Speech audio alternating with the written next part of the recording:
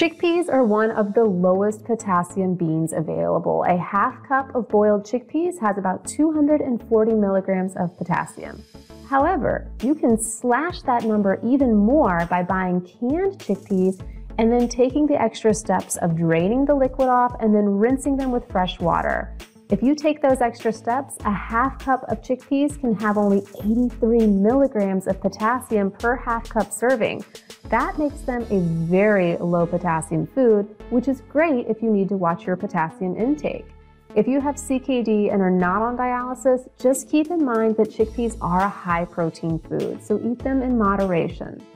Also, I strongly recommend seeking out canned beans with no added sodium. More and more stores are carrying no salt added beans, which is awesome. And if you want to learn more about how food and nutrition can help you manage your kidney disease, then check out our online course taught by yours truly, an expert kidney dietitian.